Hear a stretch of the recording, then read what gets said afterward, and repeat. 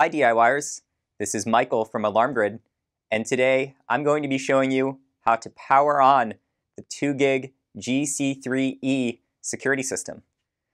Like most security systems, the GC3e receives primary power from a plug-in transformer and backup power from a backup battery. So if your power goes out or you unplug the transformer, the system will remain running using the backup battery. It'll automatically switch over.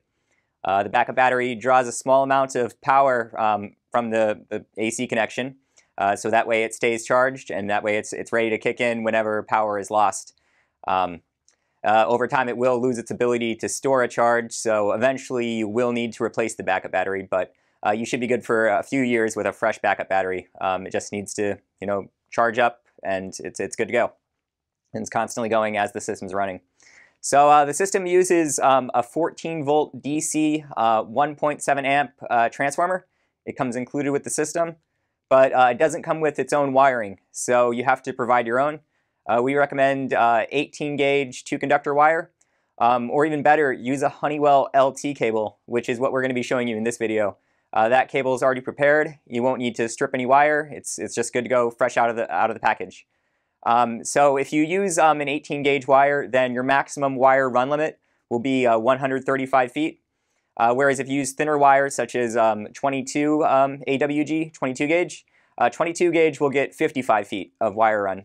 And the reason for this, the thicker 18 gauge wire, the thicker wire holds current a little bit better. As the current travels down the line, less power is lost. So that's why you're able to use a longer wire run, because it has to meet a minimum voltage at the panel by the time it arrives from the outlet to the panel. So if you use thicker wire, you'll be able to do a longer wire run. Now the Honeywell LT-Cable, it's already prepared, and it's a fairly short cable, but for most applications, that'll work just fine. So we have our 2 gig GC3e security system here. It's not powered on right now. We're going to be powering it on for you today. We have our 14 volt DC 1.7 amp transformer, and this is DC power, so you have to follow polarity. And we have our Honeywell LT-Cable, and there's 2 portions of the cable. We're not actually going to use this smaller portion here. We're only going to use the longer portion, but I will show you where that goes if you were to connect it, because you actually have 2 options. You can use the barrel connector, which is what we're going to do, or you can use the terminal block. So we're going to flip our system over here, and you see the back plates on the system, and we're just going to take a screwdriver, and we're just going to stick it in there and pull it off, just like that.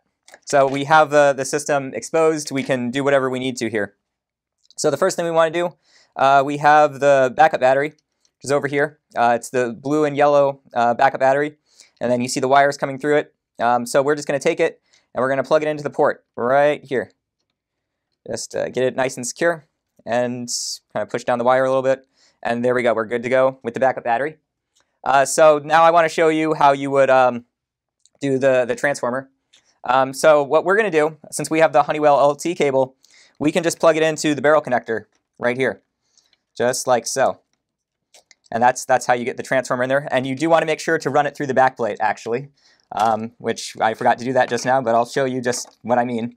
You're running it through the backplate, like so. Then do the connection. So that way you'll be able to close the panel properly. So run it through the backplate. So make sure to do that. Then at the other end of the LT cable, or whatever cable you're using, you're going to have to follow polarity. So we have a red wire and we have a black wire. And the red wire is for positive and the black wire is for negative, since this is DC power.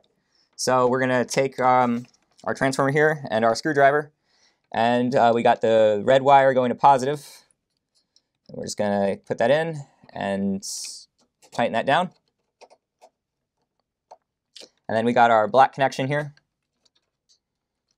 and we're going to do the same. And now I do want to point out, if you weren't using an LT cable, then you could also be using the terminal block instead of the barrel connector.